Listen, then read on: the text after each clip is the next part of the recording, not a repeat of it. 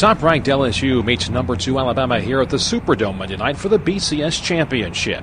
It's a rematch of their November 5th tussle in Tuscaloosa, won by the Tigers in overtime 9-6. Alabama moved the ball in LSU's defense in that game, but ended up settling for field goals, 4 of which were missed.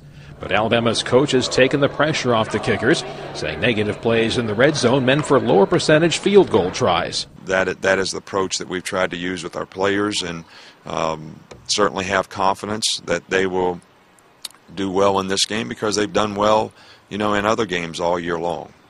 And it will not affect our strategy in terms of how we approach what we do relative to making those decisions because we are confident in those players.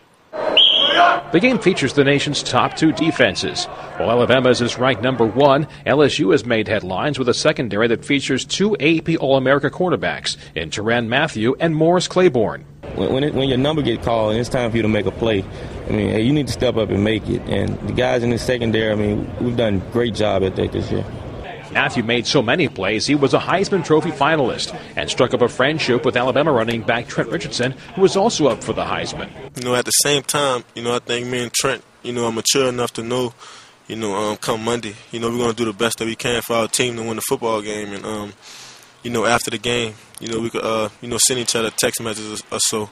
Richardson's message to opposing defenses this season was try and tackle me, as he ran for close to 1,600 yards and scored 23 touchdowns. For this All-America running back, Monday night's kickoff can't come soon enough. I'm so impatient right now, and I'm waiting for this ball game to get here, man. I really can't wait, man. I can almost just feel it, man, right here, and just waiting for this stadium, for this dome here to get packed, and for us to have fun in this game here and play this last game like we never played before. The winner takes home the coach's trophy. This matchup guarantees the BCS champion will come from the Southeastern Conference for the 6th consecutive year. If LSU loses Monday night, they could still be the AP's national champion. Of the 44 AP voters who responded to recent questions about this game, only 11 said that the winner will no doubt be their number 1.